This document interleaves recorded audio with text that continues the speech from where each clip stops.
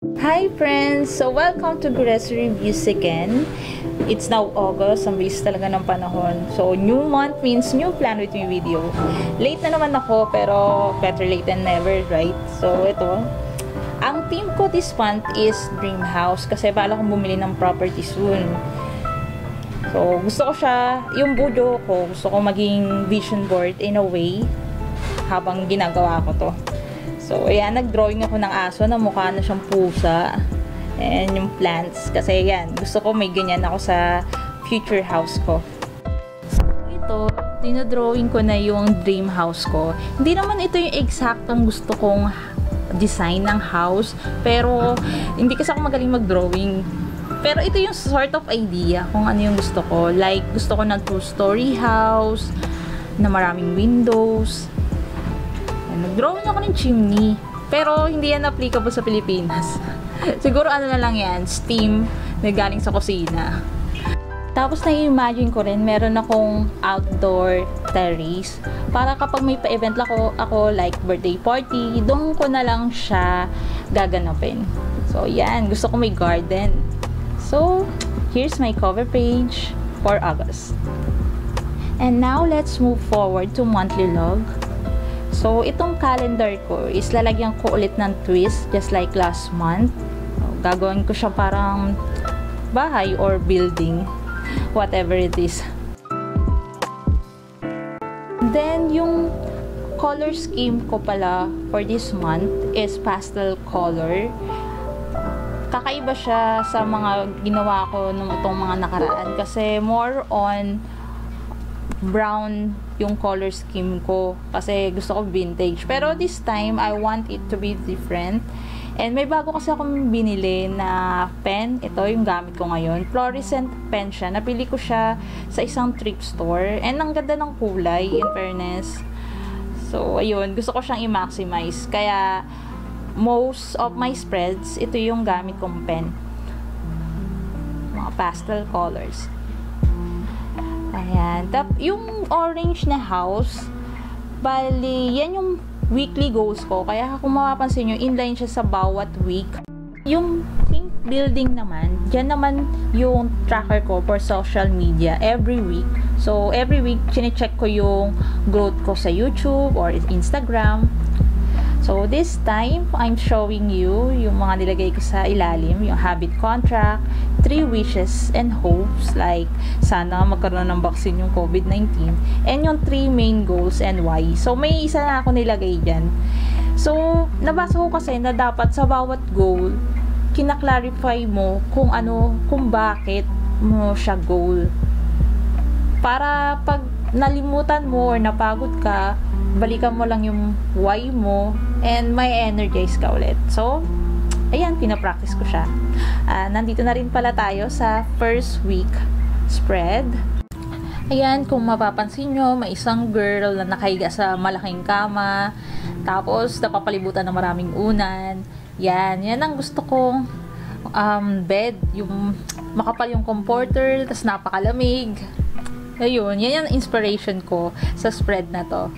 Then, yung sa mga frame na yan, diyan ko ilalagay yung iba ko pang daily task, tsaka habit tracker. Tapos, naisip ko rin na meron ako mini library dun sa bedroom ko. Malapit na siya matapos. Then, dun sa pinakamalaking frame, diyan ko ilalagay yung habit tracker ko for the week. Nangunguna na dyan yung chapter kasi may sinusulat akong novel. Tsaka, gusto ko talaga i-develop na maging morning person. Iba kasi talaga yung feeling kapag maaga ka nagigising. So, hopefully, matrack ko talaga, maging maganda yung result ng tracker na to. So, that's it. That's week number 1. Now, it's time for second and third week spread. Ano nga pa dinududal ko dito?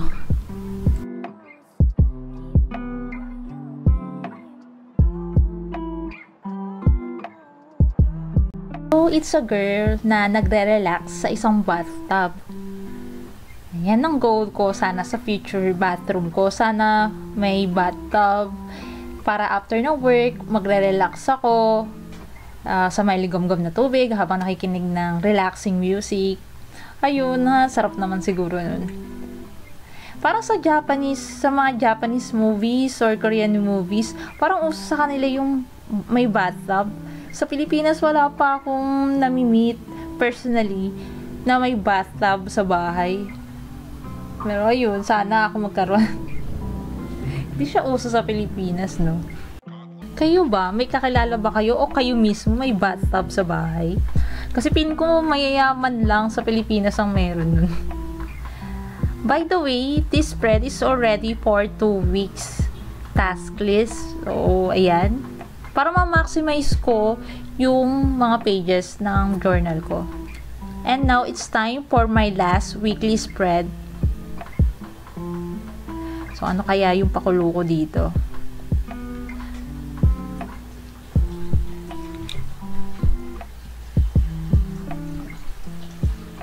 These stickers, I bought them in Daiso. 88 pesos, dalawang set na siya.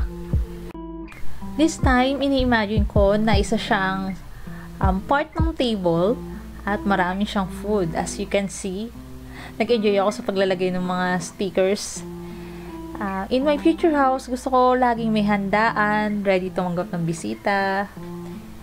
This page will be my memories and favorites page. Bali, diyan ko ilalagay yung highlights ng August ko and yung mga naging favorite songs or TV series na binge watch ko this month.